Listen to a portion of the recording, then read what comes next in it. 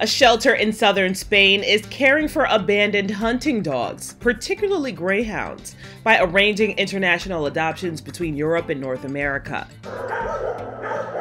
The Benjamin Mehnert Shelter and Rescue Foundation is currently caring for 600 hunting dogs, most of which are greyhounds.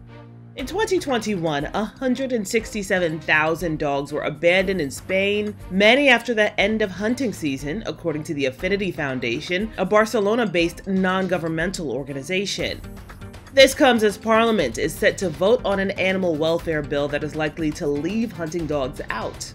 In Spain, greyhounds have traditionally been used to hunt small prey like rabbits. The proposed law is aimed at strengthening animal rights in the country. It would overhaul how domesticated and wild animals are treated in captivity, and it would ban the sale of pets in shops, convert zoos into wildlife recovery centers, and abusers would face prison time.